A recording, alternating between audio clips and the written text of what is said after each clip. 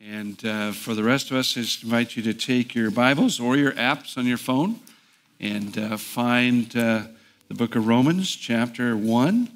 Romans 1 will be in verses 8 through 15. As we're singing those songs of worship, it's interesting. The Father just reminds us different things at different times. And I do want to acknowledge and direct your attention to the fact that KP Stevens also had a medical thing going on this week and is not able to be here this morning in person because of that. And so keep KP in prayer. And I know that Jody would appreciate prayer for her son, Dennis, who's looking at significant surgery, heart surgery, on Thursday. And so I'm just letting us be reminded about that as a church family. And we take time for that because it's vitally important. And as we continue to look to God's word together, would you just join with me as we pray? Let's pray together. Father, thank you for this word that is so true, eternal, unchanging, speaks to our hearts and changes us from the inside out. Father, we thank you. We can pray for dear ones that we care about, that they might know your healing presence and touch and those kinds of things. And God, that's significant, important. Lord, I think about Kurt and Karina today as well, that you be the God who comforts and encourages them. Lord, in the midst of all that life brings, you invite us to turn our eyes to you and allow you to speak to our hearts and grow us to become more and more like Christ. It's your desire that we would resemble Jesus more and more in heart and mind and attitude. And so, God, would you take your word this morning, apply it, and help us to indeed be transformed by it because it's alive and powerful. And we thank you in advance for what you're going to speak and what you're going to do. It's in Christ's name we pray. Amen. Anybody know who Max Lucado is? All right, so I got one of his books up here. It's called You're Never Alone. Max is a writer I've always appreciated, and he just has a way with words, doesn't he? And in this particular book, You're Never Alone, chapter 5, he has a chapter story. He always starts with a story of some kind. And I love how he starts this, though. He says, this story qualifies him for admission into a diminishing population. In fact, the younger generation might think that he's engaging in hyperbole or exaggeration. But they're going to say no one's been around that long. You know, nobody can remember that far back. And so then Max writes in chapter 5, he says, as God is my witness, I'm alive, I was there, and I remember the day when email showed up. He said, I thought it was just a passing fad. You know, it's kind of like Slinkies and slip and slides. He was wrong about those too. But he said, I was really intimidated by the world of computers. And he puts it this way, this world of computers, it was New York City and I was the country hick. It was Beethoven's Fifth and I was playing chopsticks. It's the Pacific Ocean and I was the minnow. I mean, can you catch it? Max was just intimidated by those kinds of things. He said, I went to sleep one night in a world of sticky notes. And I woke up the next morning to a paperless society. And my younger church staff had been dreaming of this for months. And they're saying to Max, it's easy. You just type, you take the mouse and you click, and presto, this email is sent. No more snail mail. And Max is going, I just don't get it. And it was a great struggle for him. He just acknowledges those kinds of things, just being open and honest in that way, right?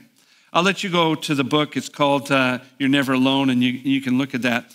The reason I drew that to our attention is this past couple weeks, Max wrote a new article that was actually it made headline news in some ways, because Max says, I need to tell you the real story, my story, because many look at me and say, well, I'm this megachurch pastor, so successful, this successful writer. Some have called me America's pastor, but you need to know the real story.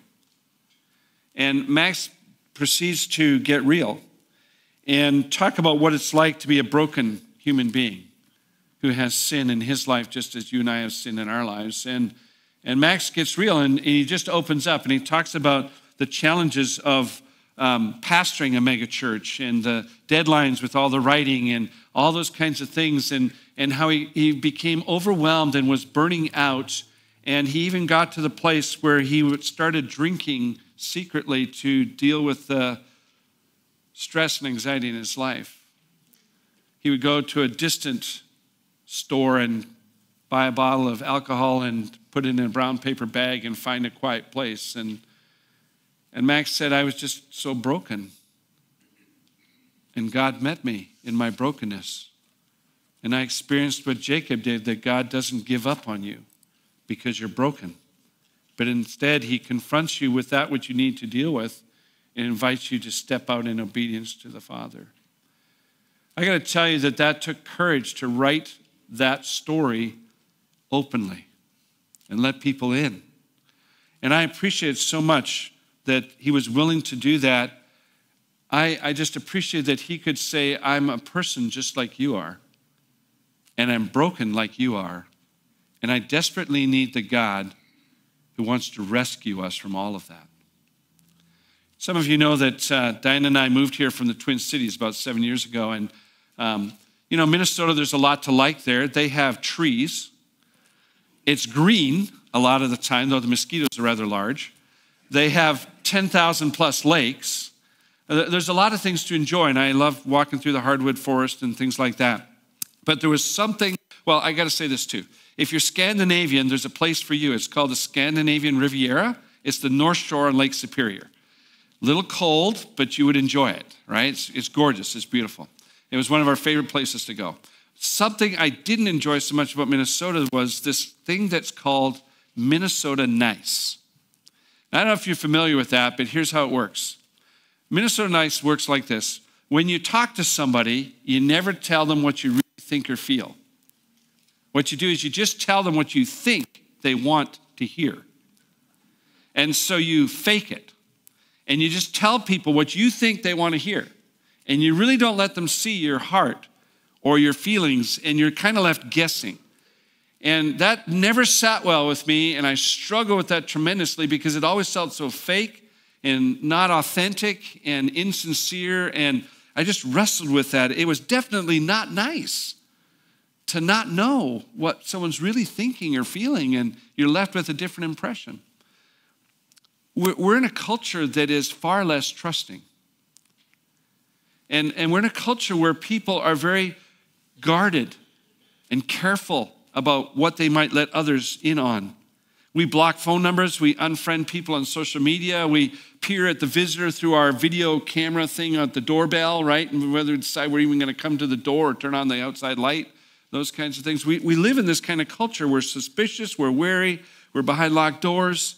I hate to say it, but as a church family, we have to keep our doors locked in daylight hours to keep people safe in the building because we don't know who's showing up. We love to welcome people, and we do. We open the door, but we actually have to keep them secure for a reason. It's hard to let people in when that's true. And what God wants to invite you and I to do this morning is to recognize that as brothers and sisters in Christ, as the church family, he says, I want you to understand that as my people, I want you to be willing to be real. Be authentic. Let people into your heart. Let people into your life. Allow them to see in, just as Max described something of his life. This is what it means to be a Christ follower. We allow each other in to our lives in that way and be transparent. As you and I look in Romans chapter 1, verses 8 and following, the Apostle Paul models this for us. These are some personal notes, some personal thoughts that he's sharing with the church, having introduced himself. For those who may not have been here the last few weeks, remember Paul is in Corinth. It's 57 AD. He's writing to the believers in Rome, the center of the Roman Empire. And there are several hundred believers at that time in the city of Rome. There's those who are free Roman citizens, others who are slaves. In fact, probably the majority were slaves. There were Messianic Jews. There were non-Jewish people, different countries and people groups represented. They're all together in this network of house churches. And Paul's writing this letter to them to help them treasure Christ and understand this gospel, this good news that God has given, and it's his solution for a fallen, broken, dying world. Paul says, I just want you to understand that. And so last week, we looked in particular at the introduction of this letter. And as Paul introduces himself, because you see, he's never met most of these people before. They may have heard about him, but they don't know him in person. And so last weekend, we watched as Paul identified himself. He used some words, Christ's bond slave. Christ is my master and I'm the slave. Yes, I'm free, but I'm Christ's slave. And also an apostle in that I'm his ambassador, his sent one, and I'm to bring this good news of Christ to others. And I've been commissioned by God to call people out, Jew and non-Jew, to represent Christ as Lord and invite them to put their faith in Christ in that way. All of that's the introduction. That's verses 1 through 7. So if you look with me at verse 8 and following in Romans chapter 1, Paul begins to express some personal thoughts. And the first words off his lips are these words, right? First and foremost, verse 8, I thank my God through Jesus Christ for all of you because your faith is being reported all over the world. And so Paul is stirred up in his heart in thanking God for these believers in Christ and the obedience that follows their belief. And notice he emphasizes, I thank God for all of you. It's not about your background. I mean, if you're a Jewish follower of Jesus, I thank God for you. You're a Gentile follower of Jesus, I thank God for you. It doesn't matter whether you're a man or a woman and young or old or what your past or your background is. I just thank God that you have a faith in Christ and the obedience that comes from that. In fact, the reputation of your faith has spread. It's gone global. Now, there's a little bit of hyperbole and exaggeration here.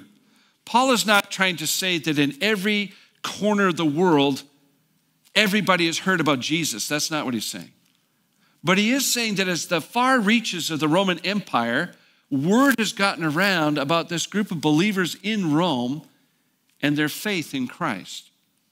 And that reputation is literally in the farthest reaches of that Roman Empire, so the world in that way. And here's what's so big about that, because their pledge of allegiance to Jesus is Jesus Christ is what?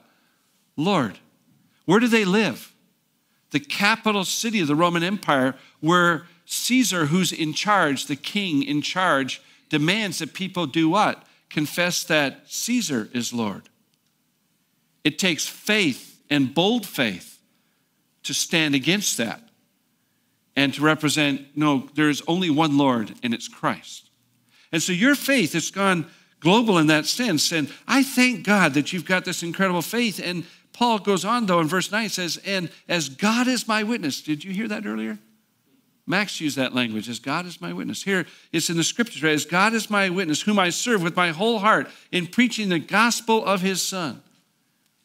Just in those words, Paul's saying, remember, it's all about Jesus.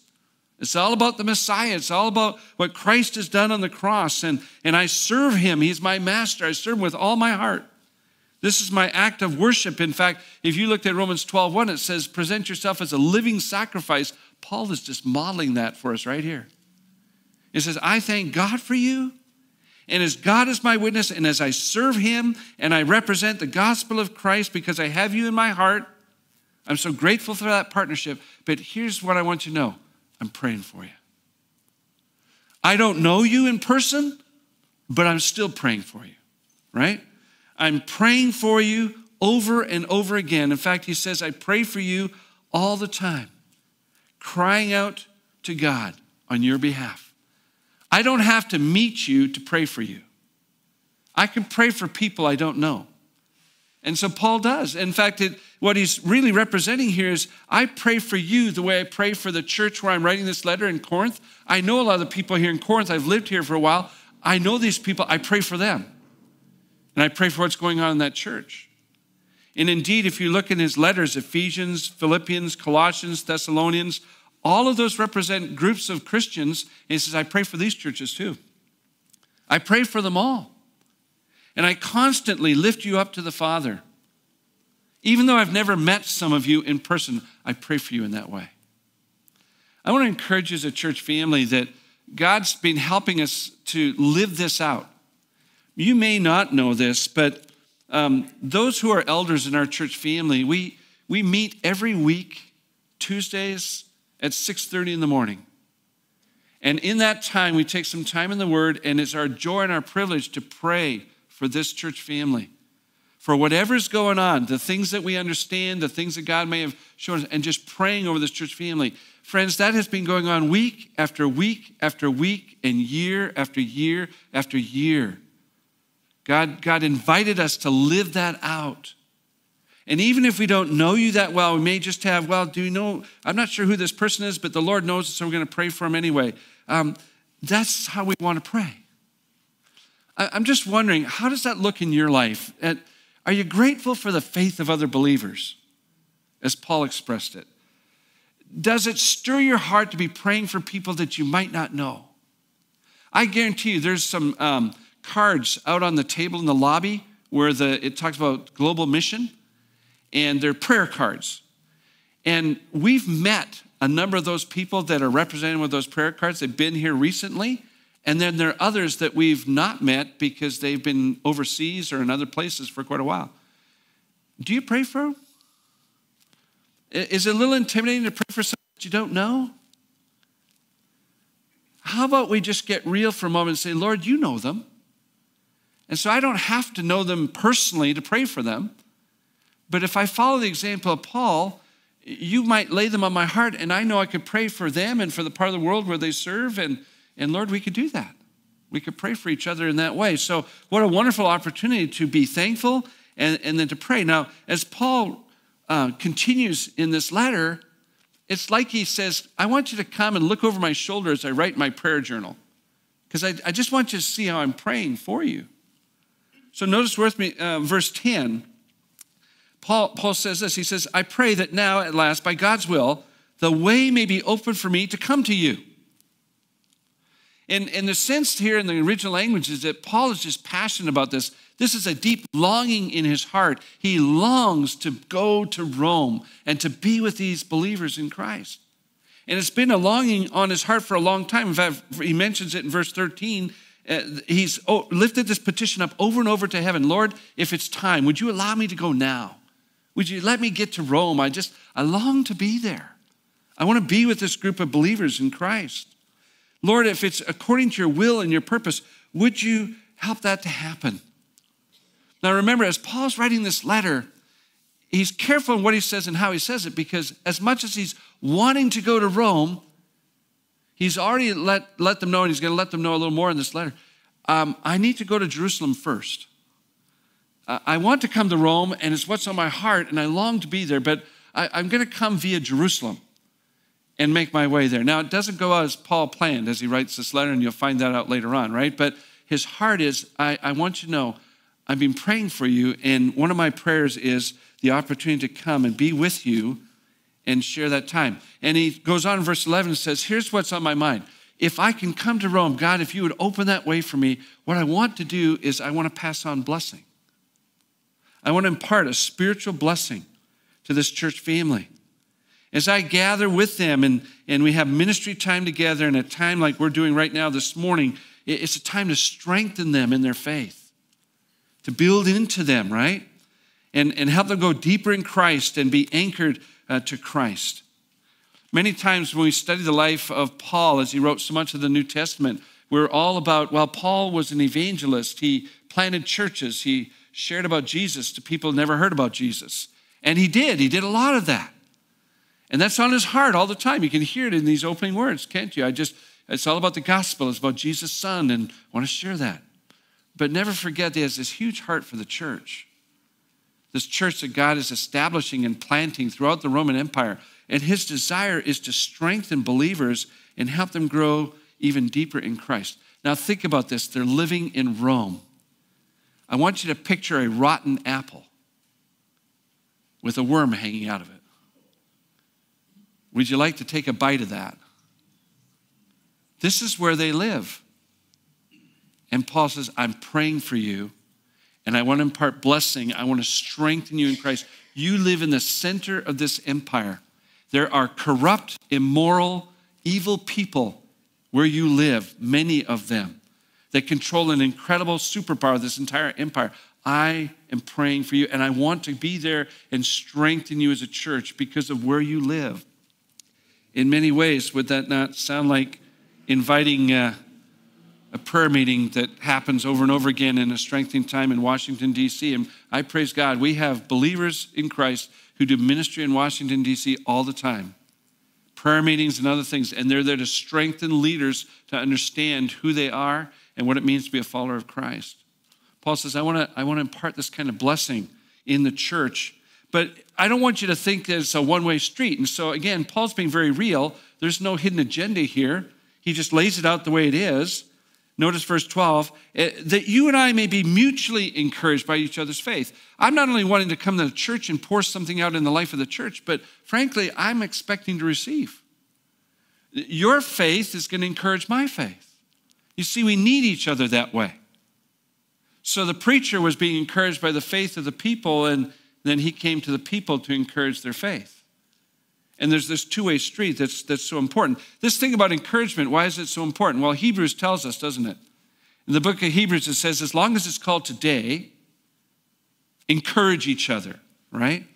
Encourage each other so you don't fall away into sin and unbelief that causes us to turn away from the living God. Friends, we live in a hostile world that is battling you and I daily in our faith and is beating on us daily in our faith. And so daily we need what? Encouragement. Paul says, I want to come and encourage you, and I want to be encouraged in the midst of. What an incredibly important concept that is, isn't it? That we would understand the value of that. And so I would just say again, I'm so glad we have friends that watch our service online. There's a number of folks, some folks just can't get out. It's not possible physically for them to do that. So they do the streaming thing and or the recording of the service. That's wonderful. But I got to tell you that what we're doing here right now, face to face, is far more encouraging than online. We made it work during COVID. We made things work in ways that we had never done before, right? But I got to tell you, we were starved to do this. I remember the first Sunday back. And there was a sweet, sweet spirit in this building as we gathered for worship, and it was face to face. And there was encouragement one to another. And the Apostle Paul is just praying in that same way and saying, we need this encouragement. It goes two ways. It goes two ways. You might write down a couple of these passages as you're thinking about encouragement in the scriptures. Psalm 119 verse 28 says, my soul is weary with sorrow. I think some of us can identify with that. We've lost many loved ones in this past year. Weary with sorrow. The psalmist cries out, strengthen me according to your word. This heart of prayer, asking for God to be that source of strength, encouragement. Isaiah 41, verse 10, fear not, I am with you. Don't be dismayed. I am your God. I will strengthen you and help you. I will uphold you with my righteous right hand. God says, let's hold hands, right? I'm going to walk with you like a grandfather with a grandchild. Let's walk together. God says, I want to offer that encouragement to you. Jesus, praying for Peter, he says in Luke 22, I pray for you, Peter, that your faith may not fail. And though you, Peter, will deny me, Jesus says, I pray to you that when you've turned back, strengthen your brothers. Offer encouragement. Ephesians chapter 3, verse 16, his prayer for the church. I pray that out of God's glorious riches, he will strengthen you with power through his Spirit in your inmost being, so that Christ may dwell in your hearts through faith.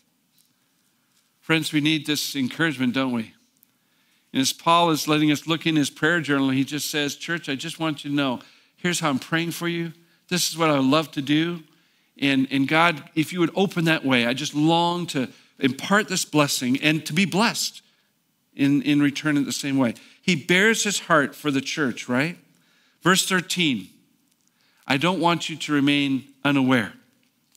Let me turn that phrase around. In other words, I want you to know, right? I want you to know exactly what's going on. And so as he's inviting the church to partner with him, he says in verse 13, I planned to come to you many times, but I've been prevented from doing so until now. So again, Paul is not running from a hidden agenda. He's being real, he's being open, transparent. He's allowing people to see into his heart. He's got nothing to hide. Many times as he's been planting churches to the east of Rome, as he's been diligently planning in that way, his eyes and his heart have been looking west and thinking about the believers in Rome, those several hundred believers that are in house churches there. And he's going, I just long to go, and I made plans, and I was going to do it, but then the Lord had other things that came up, and I needed to turn and go this direction instead. And so those plans never came to fruition. He said, I just want you to know, I've tried many times to come, and it just hasn't happened. Despite these good intentions, I've been prevented from coming. Now, hopefully when you and I read those words, we're asking ourselves, so what stopped you? I mean, what was really preventing you? There's a couple options here, isn't there? In Acts chapter 19 and verse 22, Paul there also says, I want to visit Rome. But in that portion of Acts, we read a lot about opposition, fierce opposition that Paul faced. There was the riot in Ephesus that ended up redirecting him from the province of Asia over to Macedonia, what we call Greece today. There's just a spiritual opposition that rises up, and things were happening. And so could that have been what was preventing him from getting to Rome? In Romans chapter 15 and verses 20 through 22, Paul says, it's always been my ambition to preach the gospel where Christ is not known, and that's why I've often been hindered from coming to you. So later in this same letter, he says, one of the reasons I haven't been able to get to you is because I've been trying to preach the gospel of Christ where Christ has never been heard, and because of that priority over here, I haven't been able to go over to you, over this side. And so the scripture talks about taking Christ to those unreached places. And could it be that, thirdly, the Spirit of Jesus just simply said to Paul, the door is shut here, like he does in the book of Acts? When Paul and his church planting team were trying to get into the province of Asia and Bithynia, twice in Acts 16, verses 6 through 7, it says, the Spirit of Jesus stopped us. The Spirit of Jesus would not let us go there. We're not told specifically in this portion of Romans how this works. I believe that we should let Scripture interpret Scripture. So Romans 15 has bearing on what this means. And I want to suggest to you, I think the Spirit of Christ was speaking to Paul and saying, Paul, as much as you want to go there, the priority is over here right now. And so that door is closed, but this door is open. Go where the door is open. And because Paul is the servant of Christ, he went in that direction. And so that kept him from coming all of these years. And again, he's bearing his heart to these believers in Rome and saying, I really do want to come. And by the way, when I come, what is it that I'd like to do? I want to have a harvest amongst you, he writes. You notice that? Now, I don't believe he's saying to these believers, I'm not sure that all you guys are saved, so I'm going to come to the church and make sure you're all saved. I don't think that's what Paul's saying at all. I think what Paul's saying is, I want to come to the city of Rome where you live, and amongst you, I want to share the gospel of Christ with those who have not yet heard about Christ. And I want to see harvest in that. I want to see people come to faith in Christ, and yet some of the harvest, the fruit would also be that your faith is strengthened at the same time. Because remember, I want to impart blessing on the church. So new believers in Christ, blessing in the church. This is Paul's heart. I want to see some spiritual fruit. Think about the irony of this. There's a group of people in the center of the Roman Empire in Rome itself who confess Jesus Christ as Lord, even though Caesar's on the throne there. And in fact, if you were to read in other portions of the scripture there, for example, in Philippians chapter 4 and verse 22, it says that there are believers in the household of Caesar. There are Christ followers, people who have come to faith in Christ, who actually work for Caesar. Now, talk about a conflict of interest, right? When your confession is Christ is Lord, but I work for the king. Nonetheless, they were faithful to Christ in all of that. And so his desire is, let there be spiritual fruit. I want to come for that purpose. And then verse 14, he says, let me tell you why it's all about preaching Christ. I had this solemn obligation, this responsibility to Greeks and to the non-Greeks, it says in some translations. To other translations, it says to the barbarians, to the civilized and the uncivilized, to the wise and to the foolish. That's saying to the educated and the uneducated. Paul says, I had this solemn weight and responsibility to represent Christ to those who have never heard of him, whether they can speak the Greek language or some other language that I can't even understand. Whether they're scholars, philosophers, remember Athens, remember Corinth? Whether they have that category of education or they're just uneducated, they're fishermen, they're peasants, they're people that are slaves, they don't have education. And it doesn't matter though, because they're made in the image of God, they're highly valued, and it's worth the effort. I want to bring Christ to each and every one. I want to share Christ in that way. And so verse 15, that's why I'm so eager to proclaim God's good news to you who are in Rome. This is why.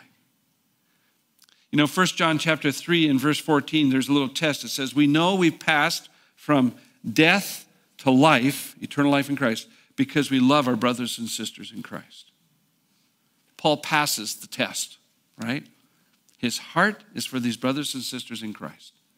And he longs to be with them, and he wants to bless them and pour it out in that way. I hope by now, as you've listened over Paul's shoulder, as you've heard his personal notes of concern and so forth, as you've heard him be very, very real, I hope that you might be asking yourself this morning, as I have been all week long in this passage, how does this help me in my faith? God, what would you have me to do with this?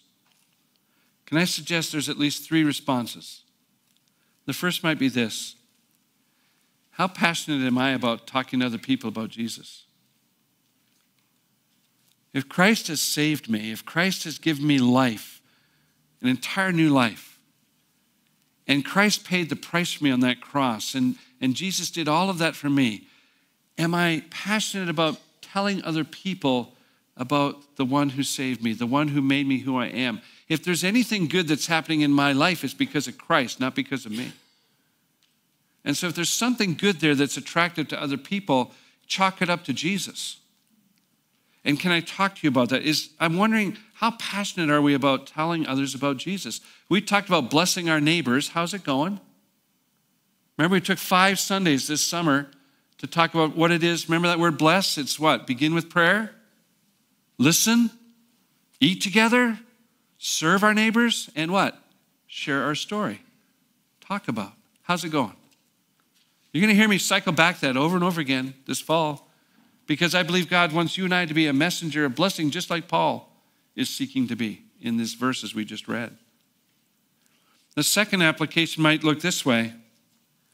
How open am I with the people around me? Do I let people get into my heart and life? Am I transparent? Am I willing to let people in? It's a hard call, isn't it? It's challenging, it's risky. But am I just playing Minnesota nice? Or am I being real? And especially in the body of Christ. That's so significant, so much needed, right? And unless we can be honest about struggles and talk about stuff that's really going on the inside, it's hard to really have the relationship building that God wants for us. And then that frees the Lord to just do what he wants to do in our hearts. We got to be willing to be open and real with each other. It's not a new problem. If you look in 2 Corinthians chapter 6 and verse 11, Paul goes on record with these Corinthians that, remember, he's writing his letter from Corinth to the Romans. But in 2 Corinthians, he goes on record with them and he says this, open wide your hearts. He says, we've opened our hearts wide open to you in ministering to you. And yet it feels like you're being squeezing us out of your hearts. It feels like you're closing your hearts to us. He says, let's make this fair exchange. We open our hearts to you. Open your hearts to us. Friends, this isn't a new issue in the church. It's been around a long time. But God actually invites us to be real and authentic and transparent with each other. Now, I understand there's some trust things, and we got to be wise in those things. I understand that. But at the same time, am I willing to risk letting someone in even a little bit in the desire to be real and authentic? I believe Paul models for us what it means to be real, and he's inviting us to be authentic in that kind of way. And then remember, as Paul prayed for the church, are we willing to pray for people in the church? Yes, praying constantly for each other, but also those that we don't yet know, those that we've never met before. And yet God in some ways says, I want you to pray for this person. There's a young lady whose card's out on the table there. Her name's Cassandra. She's only recently gone to where she's serving, and prayer would be a good thing for Cassandra. There's another gal there, a single gal that's working in another part of the world, and she's helping the children of IWs to get an education so that their parents can serve as IWs. Both of those individuals could use prayer, of course. And they actually happen to be part of our Rocky Mountain District family. And they didn't come from this church, but they came from a church in our district. So we've got opportunities, don't we?